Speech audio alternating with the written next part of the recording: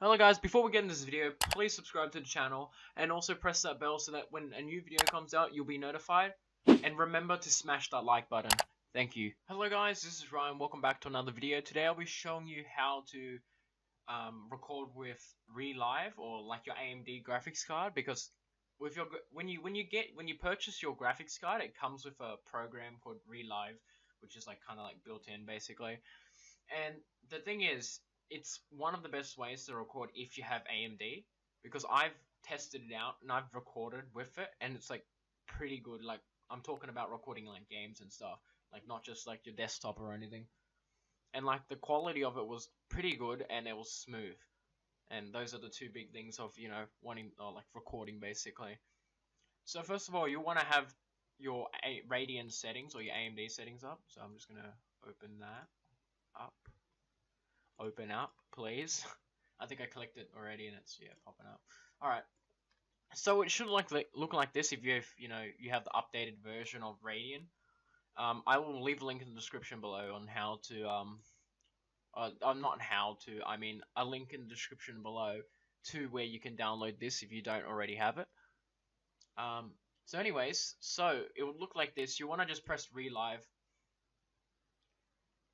And so you got to let it load up.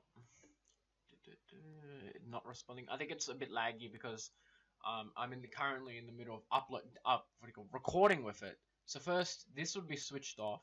None of this would be here. So you just want to turn it on. Then you want to press record desktop. You want to select a folder where you want to save like your recording files. I save it onto like a spare hard drive where I just put all my recordings onto it. It reduces like the lag, of course. And then you want to just keep this disabled. I don't use that because it works either way. Anyways, now you want to go to where it says toggle recording hotkey, and you want to just press shift key and then press any of the keys on your keyboard. So then you'll have to press shift key in that key when you want to start recording or end the recording.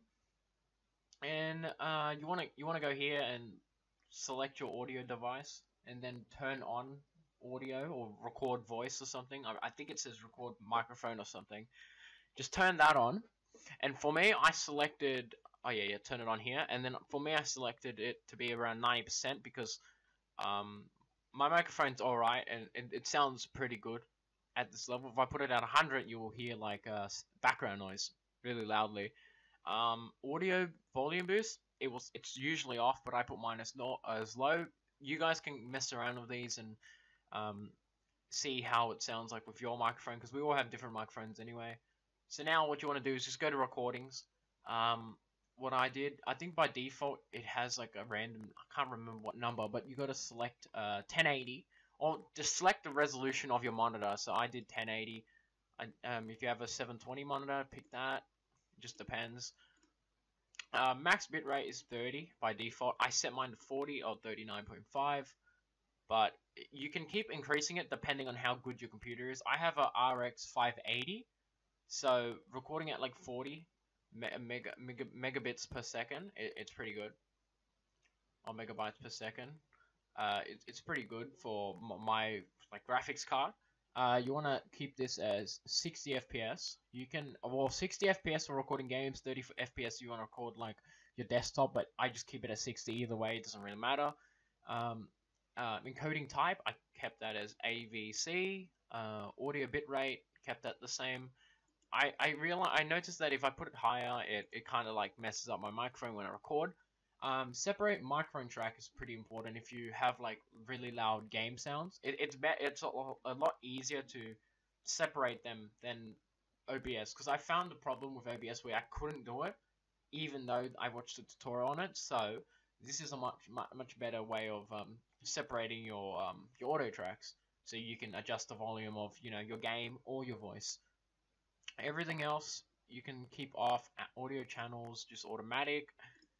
For scene, to turn off, you want to turn off indicator location, which it shows like a microphone up here overlay and the time of recording, but it shows up in the video.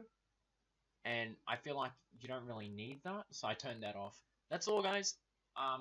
Actually, wait, before we end the video, I'm going to show you a clip of what my game or what a recording kind of looks like with these settings on. So I'll go to where they're located. I think it's this one. Yes, this one. And so you'll be able to see the level of like detail and how good it is, like how smooth it feels. And I'm recording on and also when you record with this, just make sure your game is on like VSync or VSync's on, because it helps like encode the video, so then you won't have problems of like it won't have the problem of trying to keep it like it won't. Basically what I'm trying to say is that it won't lag, essentially. So that's all, guys. Hopefully you guys enjoyed my video. Please leave a like and subscribe. Thank you. Goodbye.